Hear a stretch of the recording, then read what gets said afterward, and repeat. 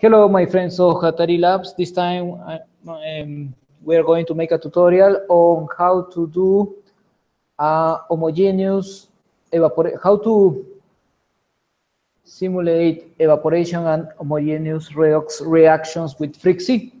Okay, this is actually the example number 4 of the Phreeqc documentation, where we will simulate how evaporation affects the components and the speciation on water. Okay, so and this is this example is, on the setup is very simple to set up. However, it's a little bit complicated when we have to deal with, for example, the redox reaction on nitrogen, for example. Okay, so according to in order for the model to run, it's a little bit different from this setup because of what you find on the documentation, because actually we will need to use the WATEC database. So database WATEC, yeah. Otherwise, it do not recognize the ammonium. Okay, so we save as, let's say, evaporation reactions. Cool. Okay, and then we need to put the title. The title will be any title, let's say rain evaporate reaction, because actually this is the example where you have rainwater that has been evaporated. Okay, and then we define the solution, and the solution is precipitation rain from Central Oklahoma. Okay, where the pH is 4.5 because actually precipitation rain, because of the mixture of the dissolution of CO2 on rainwater, it came a little bit acid to the ground, and then we have some calcium, magnesium, sodium, potassium chloride. And the temperature is 25 degrees, and the concentrations are in milligrams per liter. Okay, we have some carbon, and we have that CO2 is subsaturated. What does it mean that it's subsaturated? That more CO2 can be dissolved in water. However, that won't happen because the medium is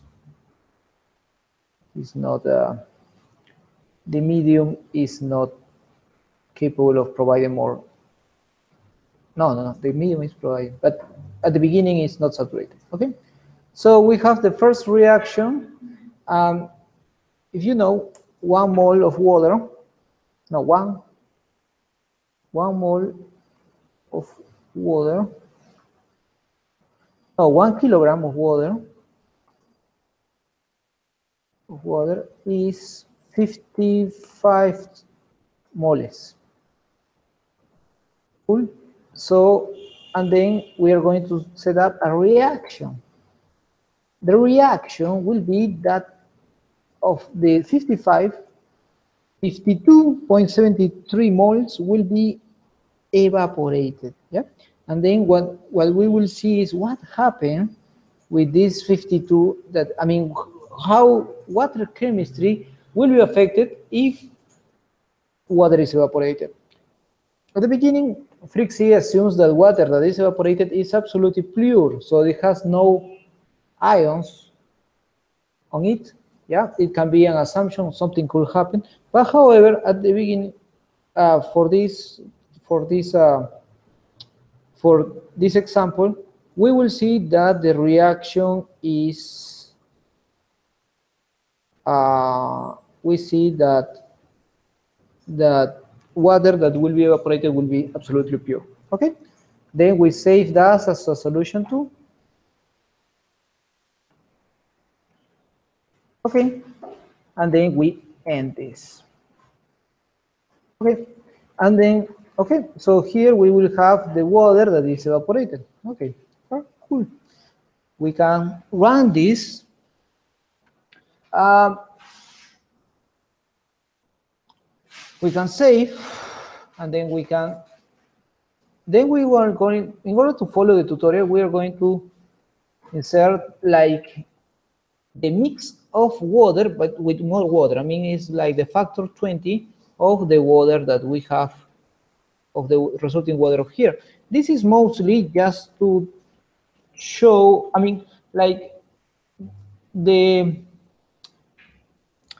problems, I mean, this case says that 95% of water is being evaporated. So in the end, from 1 liter, we will end up with 50 milliliters.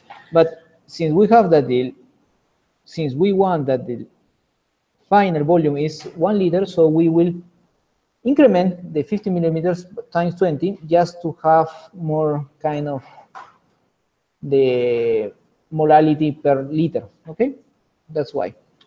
Okay, cool. So we save it, save, and then we save as a .dat file, and then from the .dat file we run Phreeqc on file, and that's it. So easy.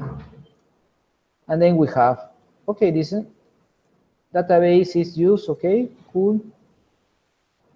And then these are the solutions, cool, cool, cool, cool. These are the elements, and when you use WATEC, it can recognize the nitrogen, this species of nitrogen. Otherwise, it won't recognize it with the normal Phreeqc, database. Okay, this is the morality, and it says that this is the morality of carbon in equilibrium with CO2. But if you see, there is, at the beginning was not at equilibrium. That's why this is the morality at equilibrium. Okay, cool. This is the redox couple that can be whether it's nitrogen -3 or nitrogen 5. That where, let me give you a little bit background on this. So this is nitrate, this comes from nitrate, and this comes from ammonium, okay? So it's the redox coupling between nitrate and ammonium. From the species, mostly of water is, mostly of the hydrogen and the hydroxide is as water, if you see. Carbon is mostly as CO2. Calcium is as a free ion. Chloride is as well free. Potassium is free. Magnesium is free. And this is at the beginning. No? Nitrogen is as ammonium and as a nitrate. Okay. Sodium is free, and sulfate is as well free. And at the beginning, without evaporation,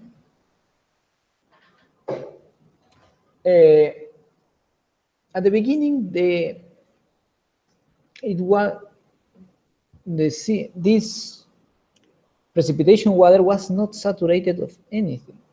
Yeah, because it's precipitation water. I mean, water came directly from the air, and it didn't have time to be mixed with only with dust from the atmosphere. So that's what we have. However, if we see the batch reactions, yeah, when 95% of water is being evaporated, yeah, we have the molality here, and here, like we have calcium, but this is the one that interests us. Ammonium is 0. What has happened? That ammonium has been reduced, has been oxidized. Ammonium has been oxidized, and there is no ammonium. If you see, there is no ammonium on the mixture, on the evaporated water, and nitrate has as well decreased from the molality here was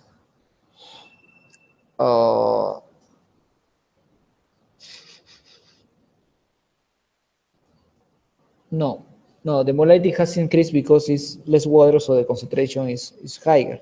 But okay, this has increased, but it's interesting to see that ammonium has been eliminated because of the evaporation. Okay, and all this ammonium that has been eliminated or reduced, it has turned into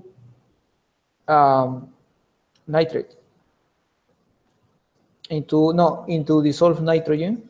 Okay, and a little bit of these species of nitrogen, but it's few, mostly in this. Okay, cool. And still, if water is being evaporated,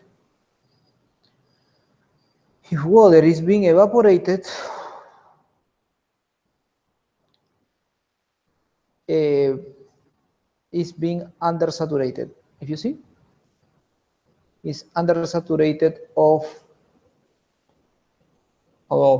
everything. I mean, there is no element, there is no species that is oversaturated. Cool. And if you see, the second part is the same, but the molality is 20 times higher only. Okay, that is for the purpose of this example. Okay, I strongly recommend you to read this.